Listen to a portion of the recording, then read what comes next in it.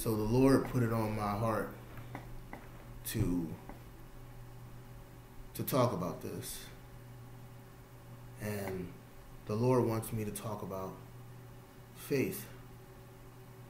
And the Lord wants me to talk about how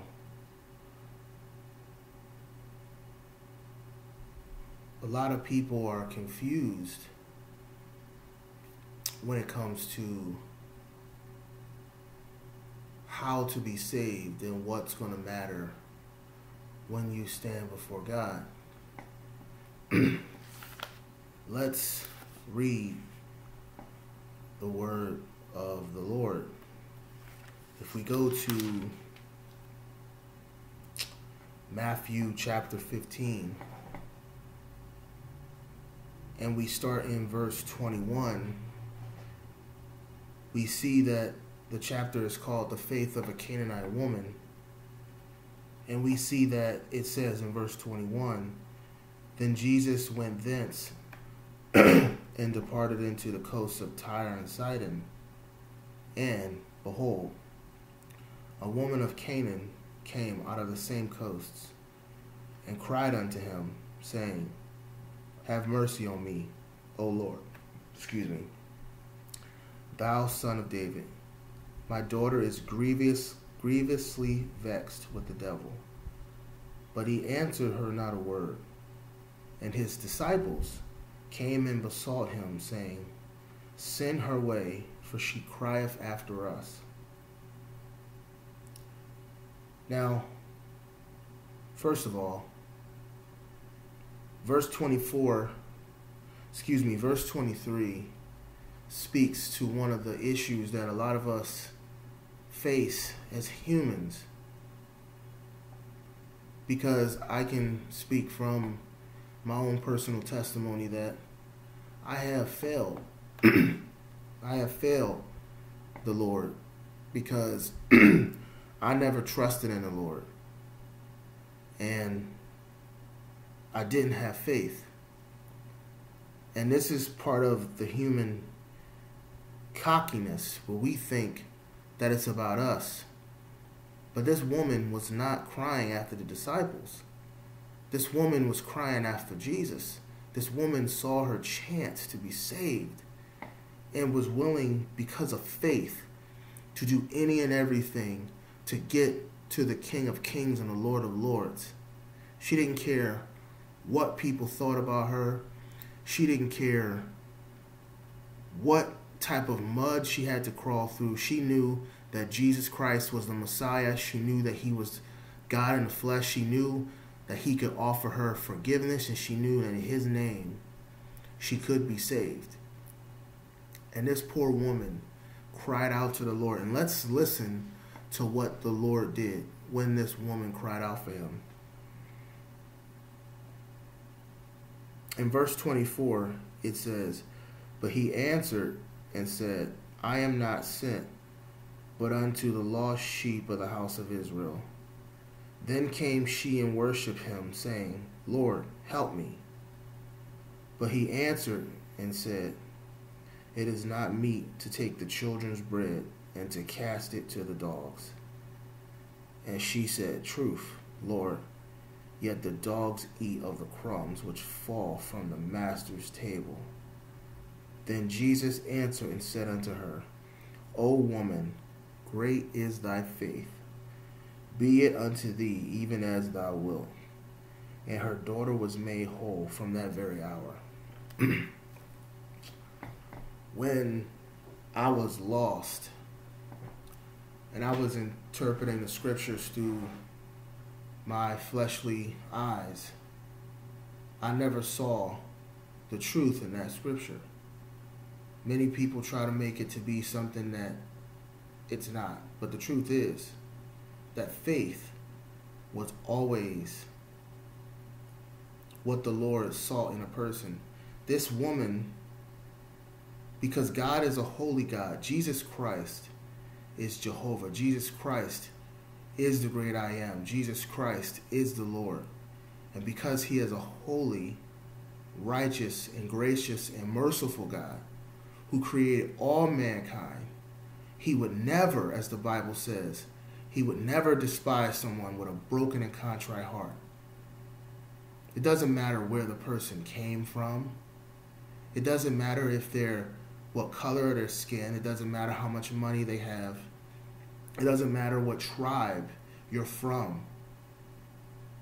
There is a reason why, when you look at the beginning of the New Testament, why it says the New Testament of the Lord and Savior Jesus Christ. Because from Genesis to Revelation, it is all about Jesus. Now,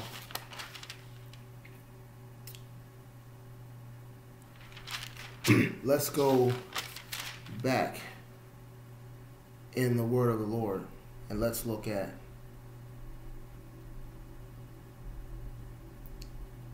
verse Matthew chapter 13.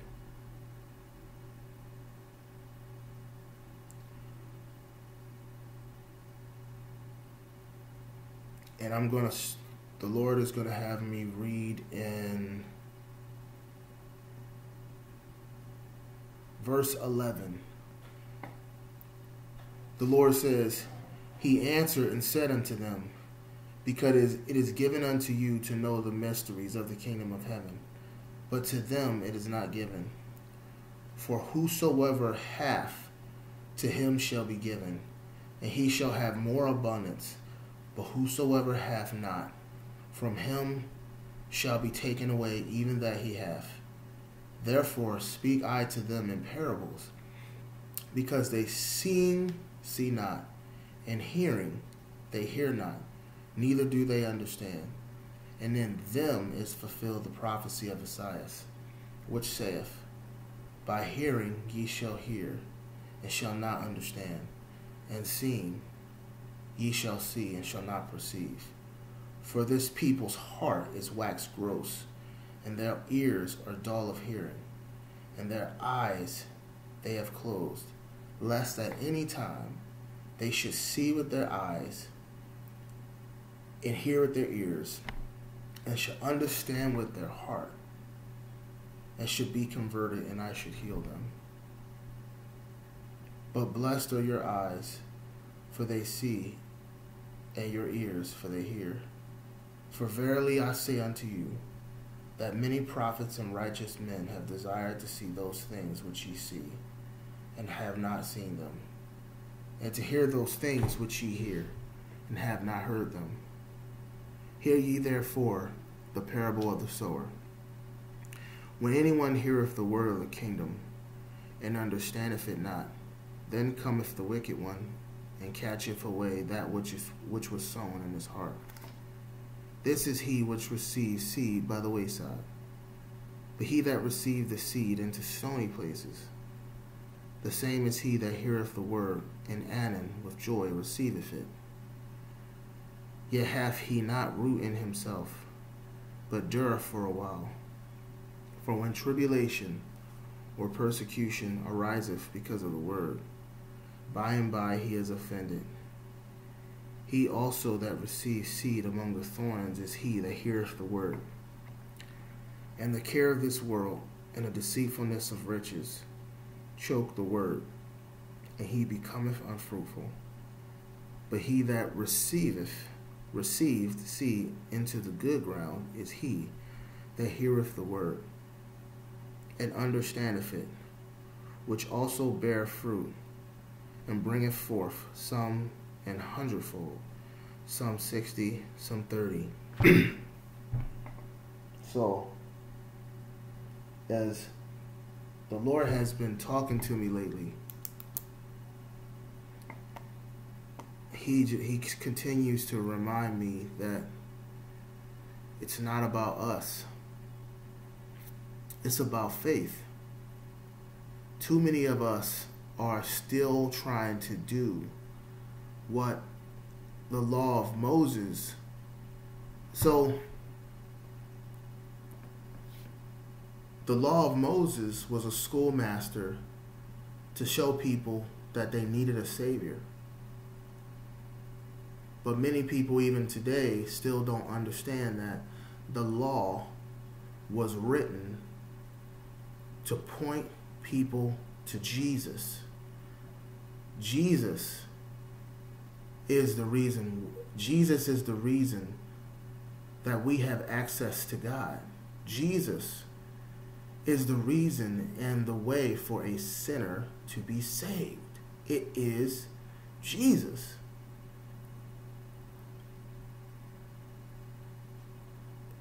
Let's go in, let's see, in Matthew chapter 12, it says, in the word of the Lord, at that time Jesus went on the Sabbath day through the corn, and his disciples were an hungered, and began to pluck the ears of corn and to eat. But when the Pharisees saw it, they said unto him, Behold, thy disciples do that which is not lawful to do upon the Sabbath day. But he said unto them, Have ye not read what David did when he was an hungered, and they were with him, how he entered into the house of God, and did eat the shewbread, which was not lawful for him to eat, neither for them which were with him, but only for the priests? Or have ye not read in the law, how that on the Sabbath days the priests in the temple profane the Sabbath, and are blameless? But I say unto you, that in this place is one greater than the temple. But if ye had known what this meaneth, I will have mercy and not sacrifice, ye would not have condemned the guiltless. For the Son of Man is Lord even of the Sabbath day. So someone would say, oh, Jesus didn't come down from heaven to correct Moses. How dare you? You need to repent. Because first of all, Jesus is Moses' creator. Jesus doesn't take orders from Moses. Jesus gives orders to Moses. The Lord is the one who spoke. The Lord Jesus Christ is the one who spoke to Moses in the burning bush. The Lord Jesus Christ is the one that told Moses to go tell my people go. The King of the universe, the creator of the sun, moon, and the stars, does not need anyone's permission at any time to say at this point forward you cease and desist. And at that point, when Jesus spoke, he made it clear that I am the creator of the universe, and I say. Jesus is saying that you no longer need to be worried about a Sabbath day. And once it comes out of the mouth of the Lord, the issue is closed. But because many people are trying to buy their way into heaven as those who choose to stay under the Old Testament, they seem to not understand that the Old Testament was a schoolmaster to show you that you had a need for a Savior, to show you that you needed a sacrifice, a perfect sacrifice. And God took it upon himself to come down from heaven to give himself for your sins so that you could be forgiven.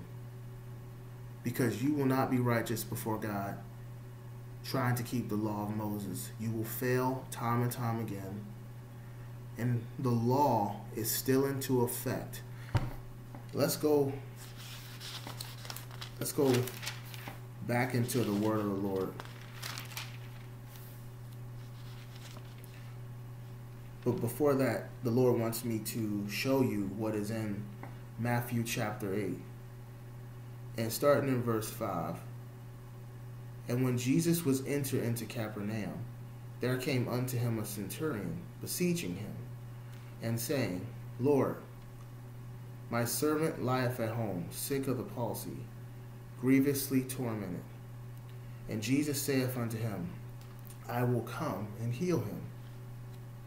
The centurion answered and said, Lord, I am not worthy that thou shouldest come under my roof, but speak the word only, and my servant shall be healed. You know what's intriguing?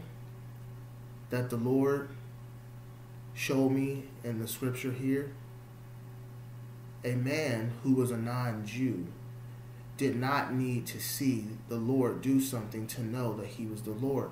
This man had faith. This man believed. This man didn't need the Lord to walk miles and miles to show him that he was the Lord. He just believed. But let's continue in the word of the Lord. Verse 9, for I am a man under authority, having soldiers under me, and I say to this man, go, and he goeth, and to another, come, and he cometh, and to my servant, do this, and he doeth that. So this man is making it clear that I know you are God, and I don't give you commands. Your word is all I need, Lord. By your word, Lord Jesus, it shall be done. And in verse 10, when Jesus heard it, he marveled and said to them that followed, verily, I say unto you, I have not found so great faith, no, not in Israel. And I say unto you, that many shall come from the east and west, and shall sit down with Abraham and Isaac and Jacob in the kingdom of heaven. Listen to the word of the Lord in verse 12. But the children of the kingdom shall be cast out into outer darkness, that shall be weeping and gnashing of teeth. And Jesus said unto the centurion, go thy way, as thou hast believed, so be it done unto thee. And his servant was healed in the selfsame hour.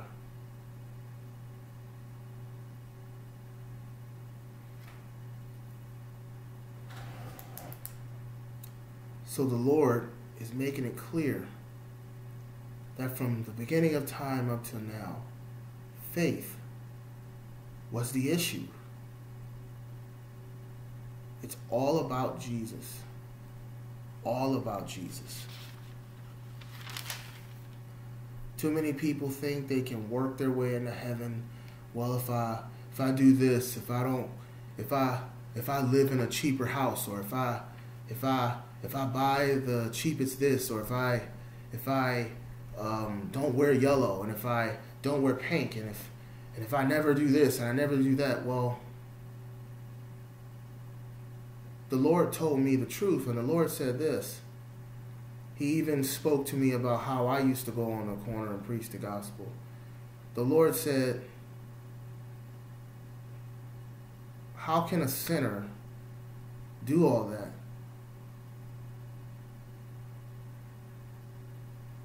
So, if the sinner doesn't come to me, this is what Jesus is saying, and if the sinner doesn't put their faith in me, then how will the sinner... So, what good are you doing? Now, I want to clarify, the whole Bible is the Word of God. I believe that 100%. But too many times, people are going on the street trying to use... You're trying to beat people upside the head with the scriptures, which it's all the Word of God. But if you sit there and beat a sinner upside the head with the law, they need Jesus to be saved. They need to be told about Jesus and what he can do for them to be saved. The message behind what you need to speak is about Jesus. It says there is no other name under heaven by which must they be saved. It says every knee shall bow and every tongue shall confess that Jesus Christ is Lord. It is in the name of Jesus that they must be saved. It is the Lord that must do the work. But man, we foolishly believe and we do stuff for likes, shares, and all this other foolishness. But we don't really care about these people's souls. Because when you're out there on the street corner, is the whole Bible the Word of God? Yes. And are they wrong for preaching the Bible? Not totally, no. But if you do not preach to a person about the King of Kings and the Lord of Lords and how he came to earth and gave his life so that sinners could be forgiven, and that he offers them salvation, he offers them forgiveness, he offers them cleansing. But how can a sinner know right from wrong if they do not know God? The Bible even says that, I don't know the exact verse, but in the New Testament it says that the carnal mind cannot understand the things of God. And I believe that is in the book of Romans. The carnal mind cannot understand the things of God. So beating a sinner upside the head with the scriptures when they don't know the author is counterproductive. Most go on the corner and just want to excite a riot. They want to just make fun of people. If you truly want to do the will of the Lord, your primary message will be Jesus, Jesus, Jesus, and how through his power and through his work that the sinner can be saved. Yes, you talk about repentance, but the primary message is Jesus, Jesus, Jesus, because from Genesis to Revelation, the Bible is all about Jesus Christ, the Lord who gave his life for the sins of the world, God who came down from heaven to reconcile mankind to himself. That is the message. That is what gets sinners saved. That is the transforming power of God, because the Holy Ghost will not come to anyone unless they come to God in the name of Jesus Christ. Let's go to, the Lord wants me to recite Matthew chapter 5. Starting in verse 17. And the Lord said, "Think not that I am come to destroy the law or the prophets. I am not come to destroy, but to fulfill. For verily I say unto you, till heaven and earth pass, one jot or one tittle shall no wise pass from the law, till all be fulfilled.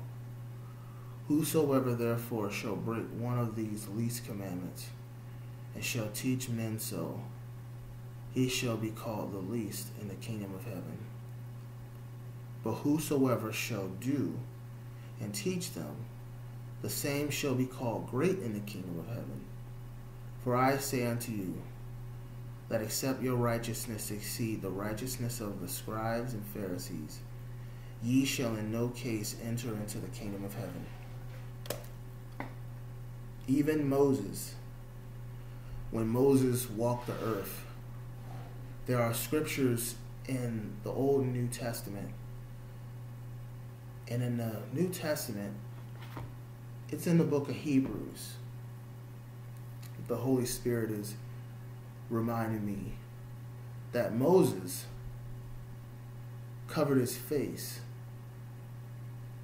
to get the people to understand that his covenant was fading away, that it was all about Jesus. The Old Testament, Moses continued to tell the people that the Messiah was coming, the Lord was coming. But because the people wanted to look righteous and not actually be righteous, they want to stay under the law. They don't want to actually be cleansed from their sins. The issue with people has never been, if you look at the stuff that the Lord did, and from Genesis to Revelation, the Lord has always done backflips for mankind. He's done so much work to show his glory, to show his power, to show that he loves us, to show his grace, to show his mercy. But faith has always been the reason why people rejected him. They don't want to believe. These scriptural examples that I've given you before this last one specifically Jesus would perform a miracle in front of these people. He would show them their power, and then they would turn around and ask for another sign. This is what you see. This is what the Lord sees all the time. People don't want to believe. They don't want to hear it. So, what I just read was in Matthew chapter 5 that it is true. Jesus came to fulfill the law. And somebody would say, well, in verse 17, didn't the Lord say that he didn't come to destroy the law or the prophets? He said, I am not come to destroy, but to fulfill. That is true. Because the law, the reason why the Lord would not destroy the law, like he said, until heaven and earth passes away, because the law points to him. The word of the Lord is revealing that the law is to stay in place because the law is doing what it's supposed to do. The law is showing you that you need a Savior, that you cannot be holy before God to work your way to heaven, that you need a perfect sacrifice. The law is pointing you to Jesus. So of course, the law would stay in place till heaven and earth passes away, because not every person, they hear about Jesus through the New Testament. This person could be a Jew who is under the law, and through the law will point them to Christ. Or someone will read the law in the world, anyone, and the law will point them to Jesus.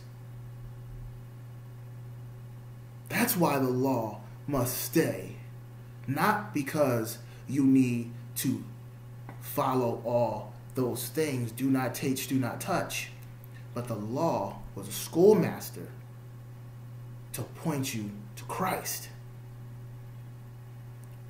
These things have gotten so far out of hand that people still want to keep the law.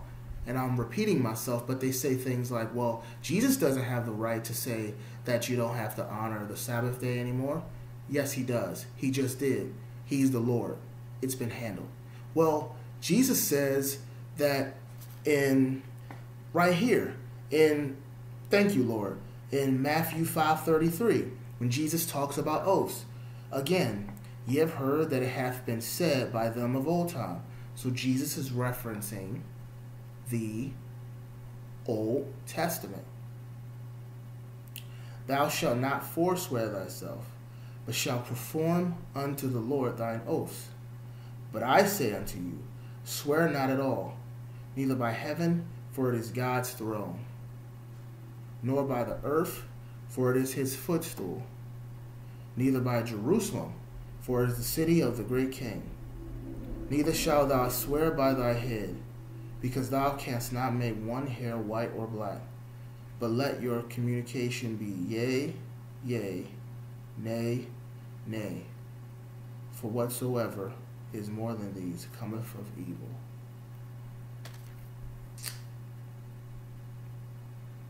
So Jesus just made it clear that this is what the law says you could do. But now, here's your requirement. Jesus even says that, let's see here.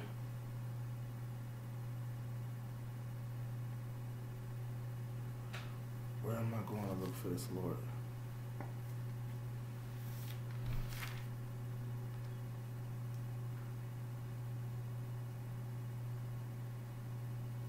The Lord will bring it to me.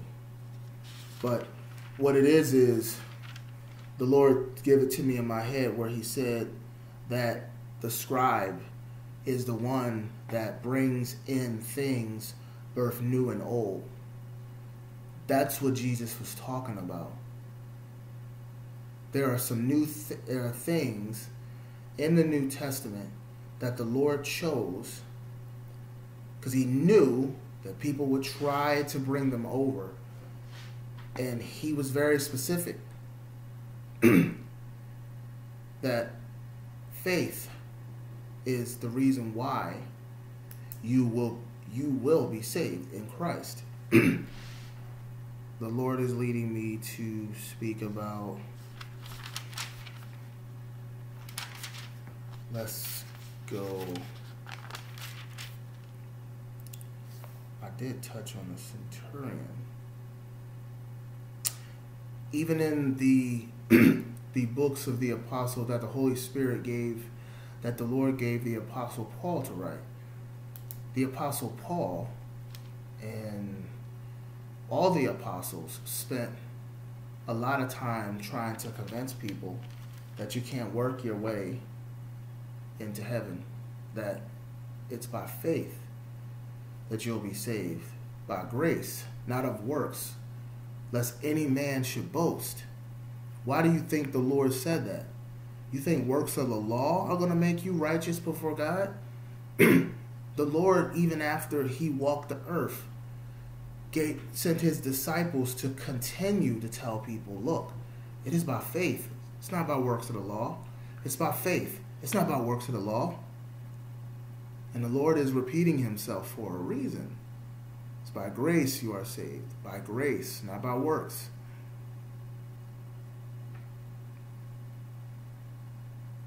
It's evident that if the Lord is repeating himself, that we should listen. The Bible says that your righteousness is as filthy rags. And if you're trying to come to God through works of the law, by doing this and doing that, and doing a little bit more of this and a little bit more of that, and you're not coming to God through Jesus Christ and faith, and obviously repentance and holiness is in the process. So that's, but a sinner gets saved by the name of Jesus, the King of Kings and the Lord of Lords. Faith in Jesus Christ is what needs to be preached. Because till a person gets saved,